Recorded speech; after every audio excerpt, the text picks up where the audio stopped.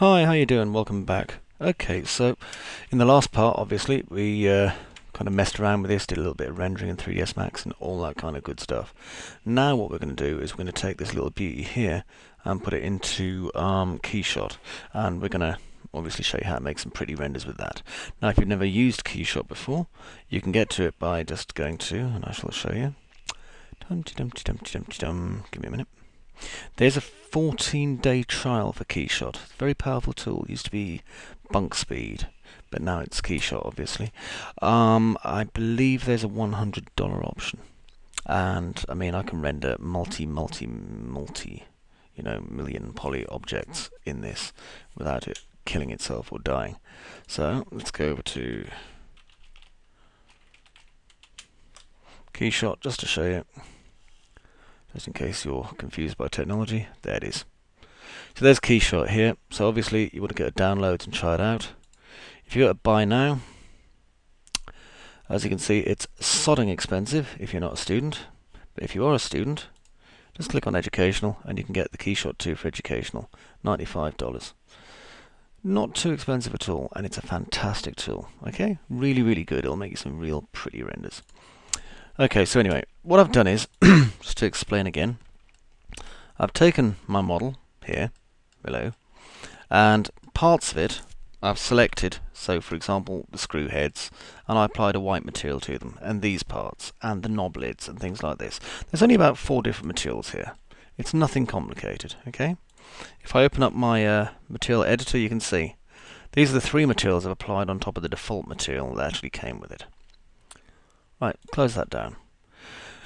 What I'm going to do is I'm going to export my entire model, okay, and I'm going to call it Minigun. Well, I'll call it Minigun 2 because I've already got one Minigun exported. I'm going to export it as a film box file, FBX. So I'm just going to use its kind of default here. We can have different presets, but I'm just going to use the standard default here. It'll tell me about some turned edges and some material export failed. It's because it can't export max materials into itself. Don't worry about it. Now all I'm going to do is go down here and click keyshot.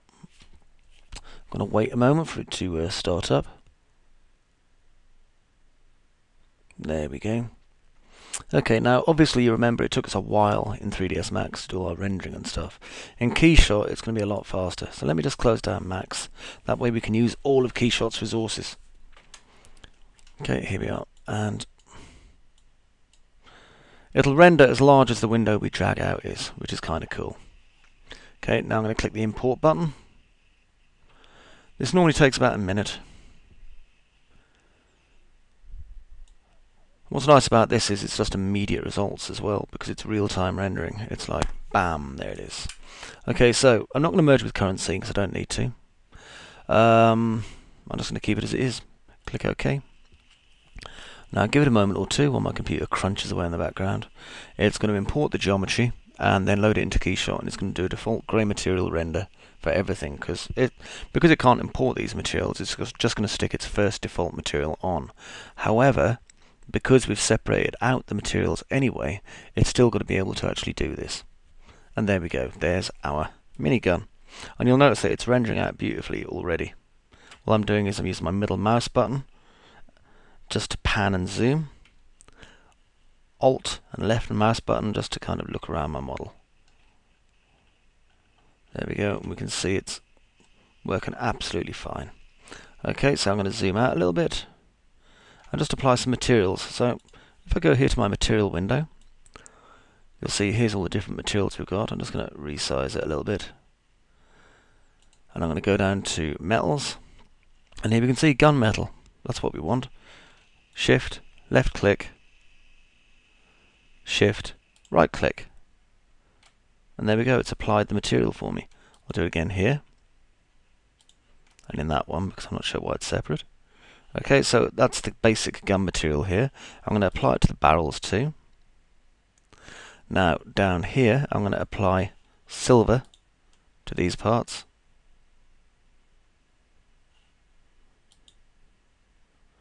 And those parts, which are just like control screws and things, remember. Let me see, and maybe some sort of cast steel, polished steel,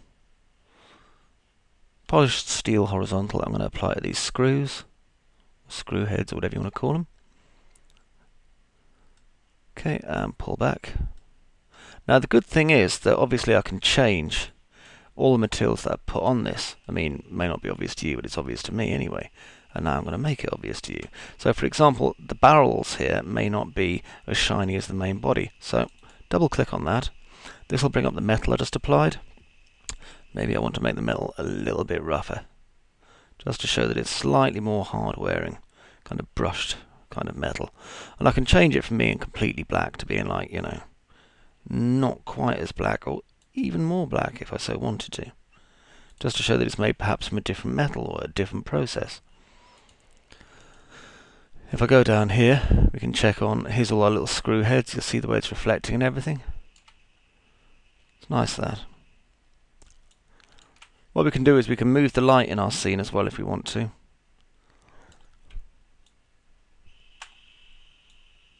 I think I'm kind of happy with how everything is, to be honest.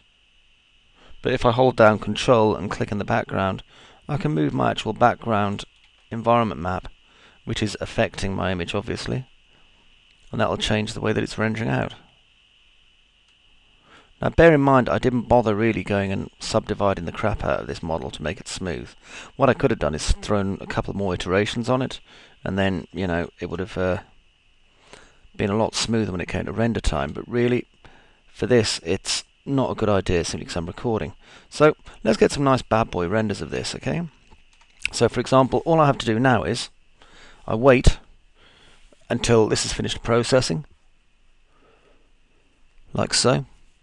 And then all I have to do is click screenshot. There, that's my render done. It says in the bottom right hand corner, it's saved my screenshot. Fantastic, no effort there. Maybe I want to get a picture around the other side now. Now you may notice that that's odd. That's picked up the colour from those little parts on the other side. Never mind, we can temporarily apply the same materials we have here onto it. So if I just left click on the barrel while holding shift, and then shift right click onto here, I can just stick that gunmetal material onto it, straight off. There we go. And now that it's finished rendering, I can just click screenshot, and away it goes. Let's turn it around some more. There's the back of our piece. Let's zoom in a bit. So I'm just mousing in. And just let it keep on going until it gets rid of the jaggies and fixes the anti-aliasing and stuff. And, you know, we can grab another screenshot. This is all I'm doing to make, you know, the promo pictures for this set, to be honest. But it's working. Thing is, when we get close up, obviously, we can see that this thing is not that high a polygon model. It's only, you know, sub 100,000 polys. But from a distance like this, it looks absolutely fine. Now, if we go into options, we can do another couple of things as well. So let's get into environment here. We can turn off ground shadows, which will make it look more like it's kind of hovering, which is useful if you want to get pictures of the underneath and so on. I prefer ground shadows simply because it shows us what's going on better. I can also make the ground slightly reflective if I want, which is always useful because it allows us to see things going on underneath. Now I could drag in, like I say, an environment, but I really don't want to. I really like the kind of plain white bright look that we've got going on here. So let's have a look at another thing we can do perhaps just to really sell the model, as it were. Okay, so I'm just holding down the middle mouse button and moving this. There we are. If I go into my options again and click under camera, perhaps I could use a depth as field. So, don't want the grid on actually. If I click enable and then choose pick focus, pick the part of this that I want to be my point of my focus. And as you see, it'll now work out everything automatically. I can still adjust my focal distance and my f-stops and so on. There we go. But now obviously it's rendering it with full depth of field locked onto this, which is cool as hell. Let's just let it render for a couple of minutes. I mean, it's a lot easier than mashing the render button on this. And when we've decided that we've had enough, again, screenshot.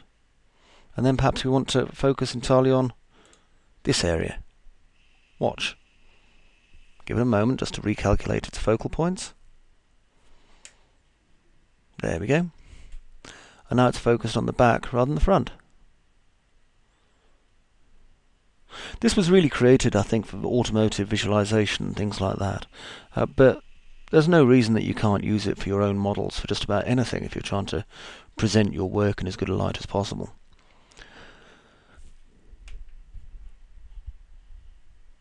Okay, I'm going to turn off my depth of field now.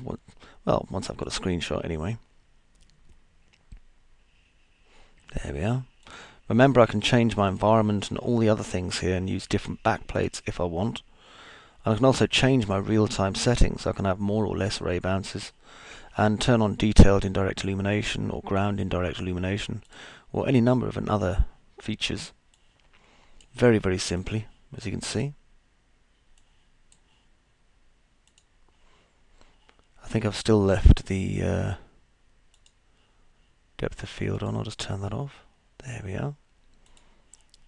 Okay, and of course we've got the options here for rendering our actual proper model here.